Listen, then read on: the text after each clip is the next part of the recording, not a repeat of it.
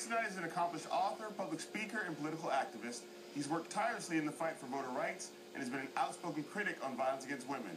Please welcome Kevin Powell, everybody. Kevin Powell. What's up, man? Thank you.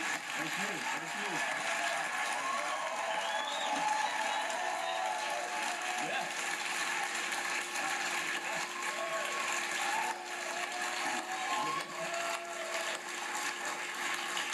I actually covered the 2004 Republican National Convention next to Madison Square Garden, and I was one of the 5 Negroes in there, so that counter is accurate. Still, 4 years later, still, I realize, 8 years later, still accurate. That's a damn shame. Yeah. But not a surprise. No. They can do better, and they're not doing better. Yes.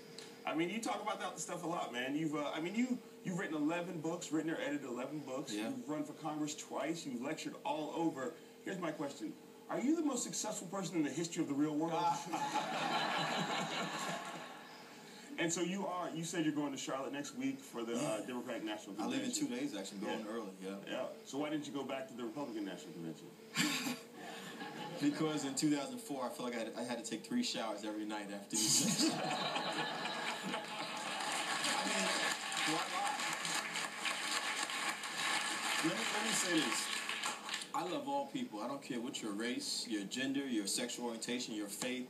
And so the America that I believe in is where we're all sisters and brothers. And I cannot sit there and watch people lie about what they represent and keep saying we want to take our country back. I would say you're going to take back civil rights, you're going to take back the rights of women, you don't believe in gay marriage, you don't believe that this is a country. If you happen to be, if you're not Christian, if you're Jewish or Muslim or some other faith, then somehow you're less American. That's just unacceptable to me.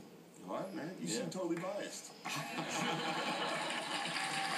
totally in love with people. That's what I am. And the real America, which is, look at the audience. The diversity of this audience is what it represents.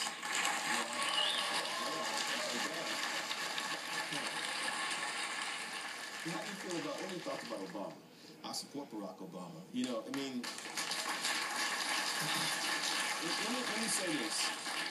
And I love the skit that you all show. And a lot of us actually believe that Barack is going to be this major change agent. And to me, when you look at the history of our country, change has always come from the people, up. And so, yeah, he represented hope and change and saying, yes, we can. But to expect him to be able to do all these magical things in 4 years, it's not realistic. The Civil Rights Movement happened. You know, President Johnson passed those laws because there were people protesting and marching and organizing, which is why I'm organizing in the streets of Brooklyn around this country. You can't expect one person to do this stuff.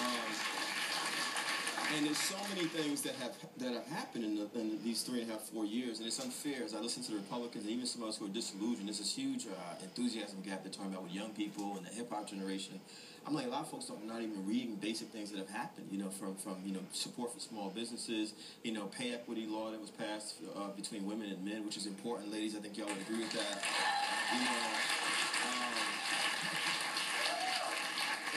Hold on a second. Some women weren't clapping. That was weird. I don't know if I want the same monies, man. That's a lot of responsibility for my lady head. On a real basic level, we gave Ronald Reagan 8 years, and we gave George W. Bush 8 years. I mean, come on. Barack should at least get another 4 years. Because the first 4 years is really fixing the next mess of W. His 8 years. So, I mean, that's ridiculous. So, there's a lot of stuff with voter ID happening right now, like in Philly. Yeah. And I think they just struck the law down in Texas. So what are your thoughts on voter ID? In the state of Ohio, they got a law now where you can't register to vote on the weekend. Well, if you're a single mother, like my mother's a single mother, she worked 40, 50, 60 hours a week. The only time she could actually register to vote was on a Saturday. Now she couldn't do that now, and that's unfair to people. It's affecting people of color. It's affecting poor people. It's affecting the voter ID laws. It's affecting folks who are in the LGBT community. And these are the folks that represent all of America. So you're saying that only certain people can vote? That's not democracy. No, it's not democracy. No. Right now, yeah. So my hope is that all of you out there, I don't care if you're a Democrat or Republican, I just hope that you all believe in democracy and believe that all our voices matter and that we should not have people disenfranchised. Because these voter ID laws are about, they saw all those people coming out, that beautiful Rainbow Coalition in 2008. All of y'all who voted, they're saying we're going to make sure some of those folks can't vote again in 2012. And the hope is that can allow the Republicans to win this presidency. That's what it is. Let's tell the truth about it. Yeah, you're right, man. You're right, man.